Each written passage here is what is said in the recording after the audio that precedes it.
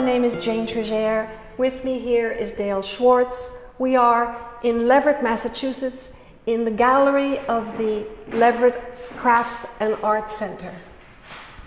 And surrounding us is the art of Guillermo Cuellar, and in the other room, the work of Dale Schwarz. Dale and Guillermo are husband and wife. They're both artists and therapists. And surrounding us is an exhibit called Yes, Life is Art. Today, in part 2 of this series, we're examining Dale's work, and she will be telling us what it is about. Dale. Thank you, Jane, for inviting me. I'm showing my excerpts from my sketchbook that talk about my feelings and thoughts of being a caregiver, and as I also called myself, a medical concierge. Guillermo and I were on parallel and interconnected but different journeys during the last 3 years when he's had this cancer. And all along throughout, for the last, 25 years, I have kept sketchbooks. And so it's part of my practice to express my feelings and draw my feelings and draw my inner and outer expression, what's going on. So we thought it would be really very relevant and helpful in addition to having Guillermo's work shown in this exhibit, to have the other side of the coin, to give a 360 view of not only what it's like to be someone who's going through this kind of treatment or an illness and dealing with all that there is to deal with, but also what it's like to be in the role of a caregiver and expressing the thoughts and feelings around that.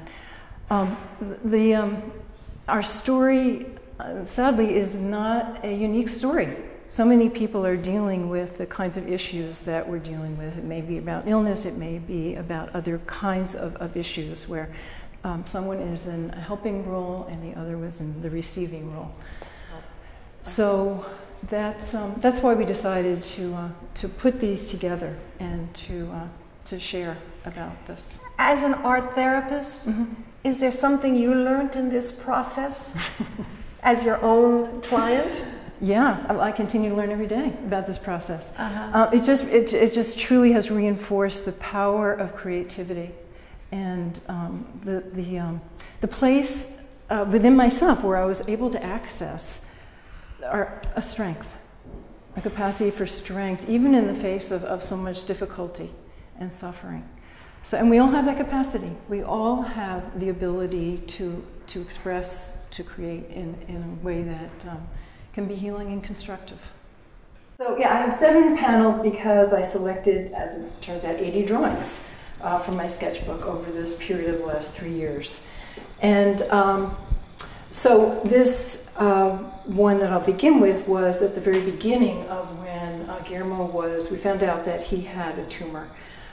And we were just completely stunned. It was not anything that was on our radar. We needed to take a crash course in dealing with cancer and medical situation.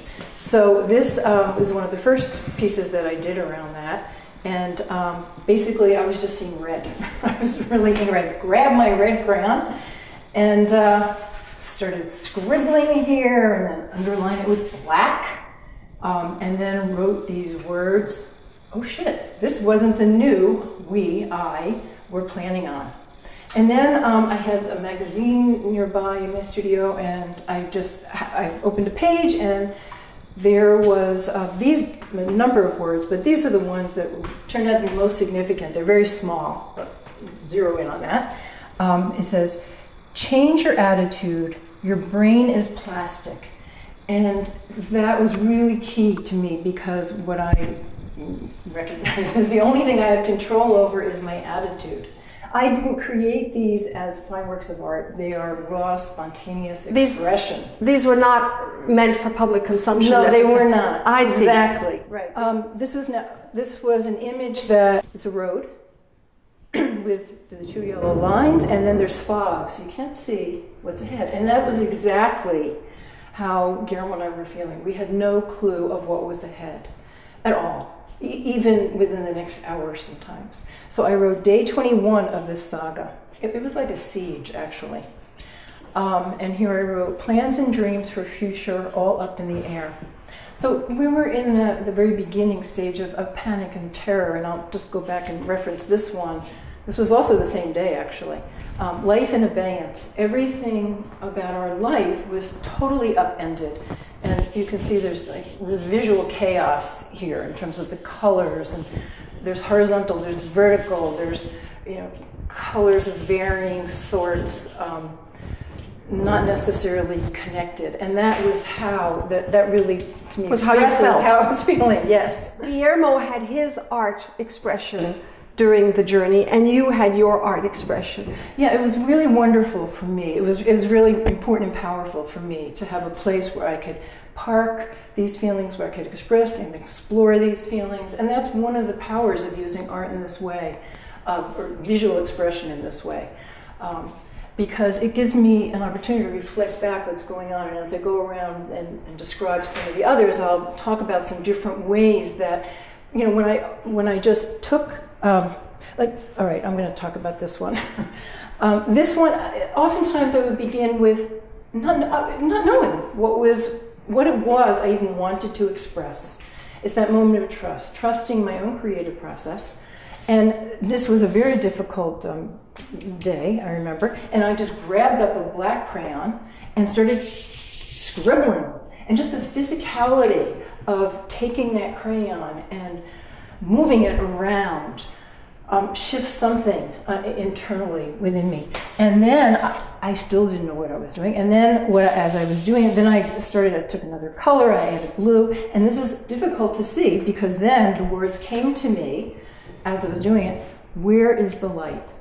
And you can see, I wrote that in yellow, but you can very barely see it. And it was so reflective of what I was experiencing in my life and in our lives at that moment. Where is the light? So this one is, this is a list of all the reasons I felt grateful. Even though we were in a really difficult situation dealing with Guillermo's cancer, and at this point he had surgery, I wrote a list of all the reasons why I was appreciative and grateful. And they include things like that we have health insurance, that we live in a place that we're able to go to a hospital and it's not being bombed. That we had so much help and support in going through this. So and also that it wasn't winter. And it was summer. Winter. Yes. So because we were going to Boston. And then you colored in different colors? Yeah. Yes. Yeah. So tell me why there's a cow here. Okay, so the cow is, and again, this is an example of just starting to draw something spontaneously. I like cows. So I drew this cow, and I was noticing it was very elongated as I was drawing it. And then I realized, oh, the caption came to me. One long cow stretched, like me, overstretched, which is how I was feeling in my life, overwhelmed with all that I was doing and needed to be doing. You were the concierge. I was the medical concierge. That is the phrase that I use for myself. Uh-huh. Yes, because it was often a 24-hour job, you know, taking care of everything that needed to be done, arranging. Let me ask you something. Care. Did you share some of these drawings with Guillermo? Oh, yeah. Along the way? Yeah. I mean, yes, I did. Yeah, he's seen all of them. And I shared them with friends. It was also a way for me to communicate what was going on, because though so many experiences are universal in life, that we don't have to go through them to understand them, it turns out that this one isn't necessarily, I didn't feel it was like that. And many people would say, I can't even imagine how this is for you. And so I would share this with friends and family, and they would get more of a sense of it. I know what's going on here. I'm the friend now looking at this. I say, oh, you need to sort of get picked up and put into action every day. Exactly. Here, okay. There's somebody operating a hoist, and it's saying, hoist her up. And that was exactly how I felt. Daily resuscitation, reconstructing myself cell by cell for the next day. And this is a list of all the to-dos, well, not all the to-dos, a short list of some of the to-dos. Yes, right. I often gave myself a time to have a respite And there are many drawings in here that are not about what was going on, but it was a pause, a sense of doing something that was gave myself some relief.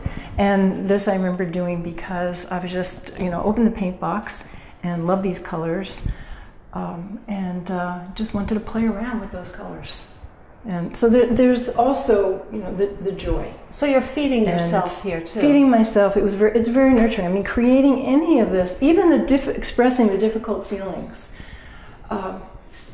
There's a sense of nurturance and satisfaction because there is an opportunity to, put, as I mentioned, park something on the paper, have a sense of, though I had no control of anything pretty much in my life in many ways that were significant.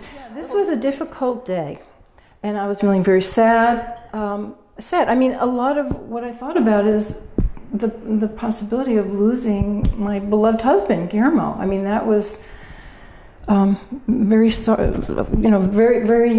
present in my consciousness. So, this was during. I think there was something about that, having that awareness during that time. So this was the same series. But at the same time, I remember visually, I enjoyed how these look, and there was a pleasure in doing them. This is an image that shows up a lot in the different drawings that I've done. It's about the up and down. There's the ups and downs of dealing with life, with having a tumor in my husband's body, and all the different feelings that go along with that. Is up good and down bad, or is it the other way around? Up can be good. You know what? Sometimes you don't really know. Right. Speaking of things that are helter-skelter, what's going on here? Okay, so over here, this is how I was feeling. The phrase, sometimes when I would, a phrase would come to me, and that's how I would then start to draw something. So the phrase, stray socks populate my life. I think it was the phrase stray socks. That was how I was feeling about my life. Are everywhere.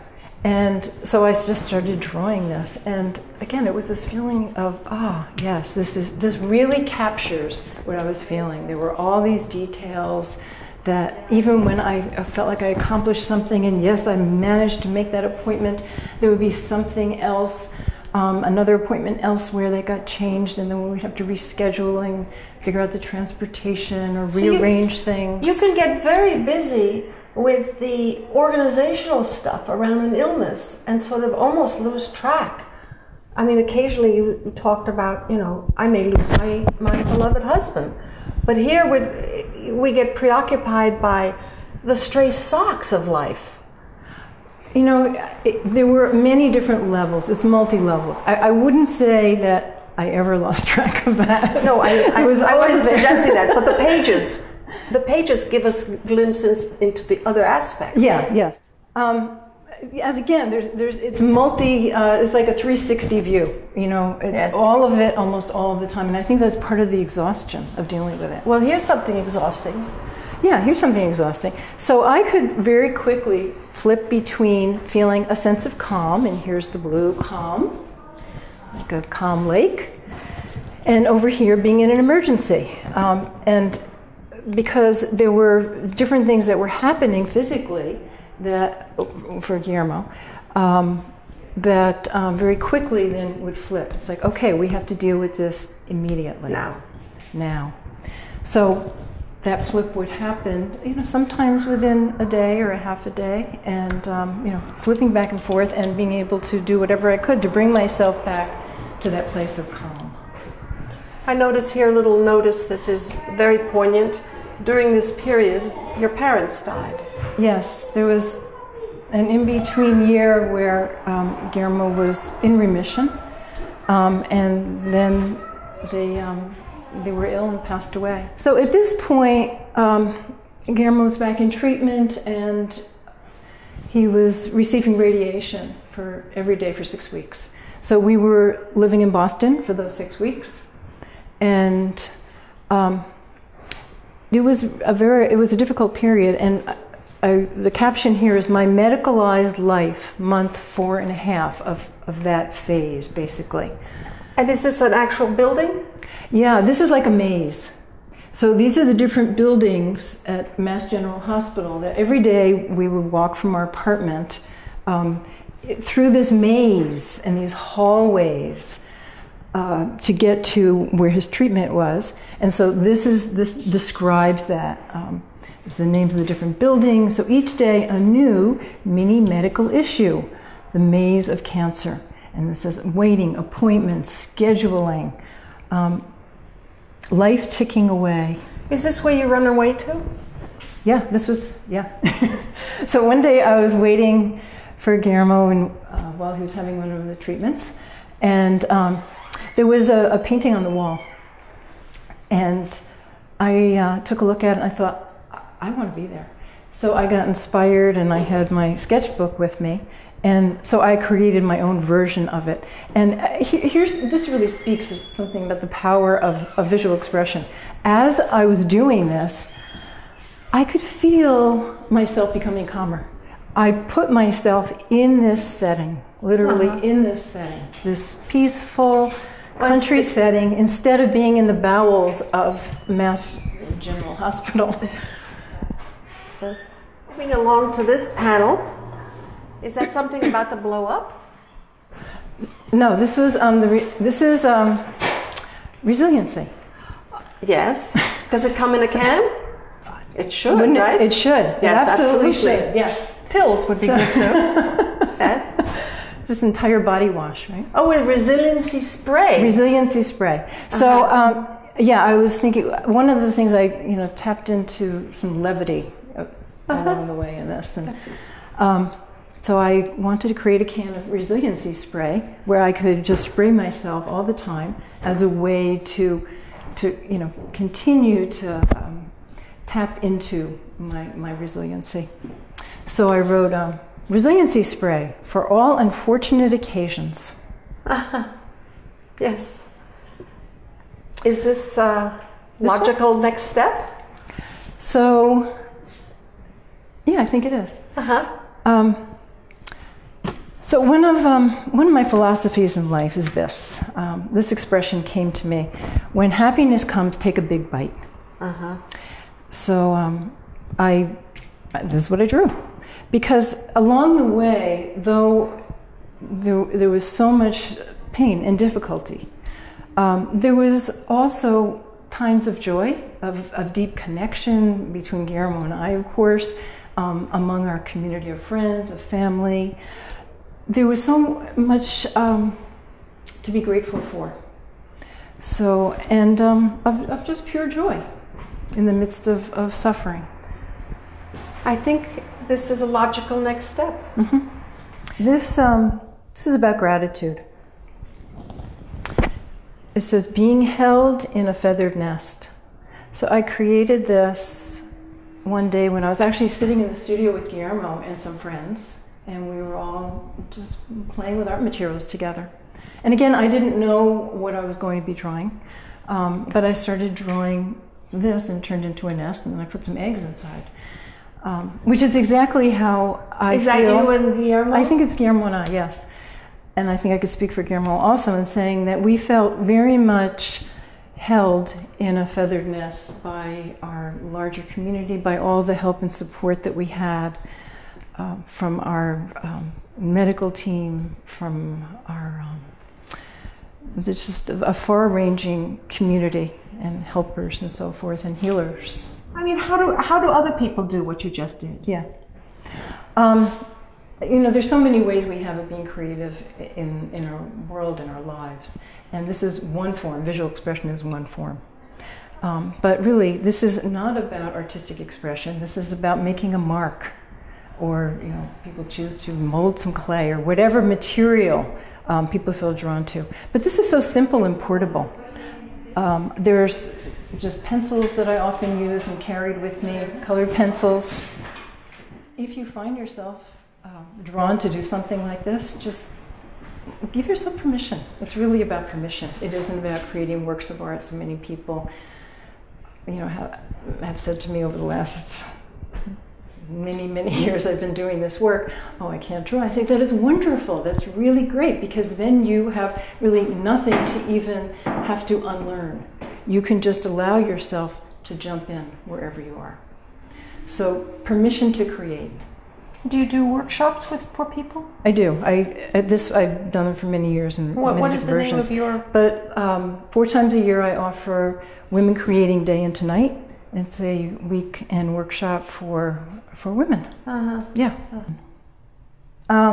Because they're the ones who are most often drawn to come. I see. And we just made that choice. I just made that choice.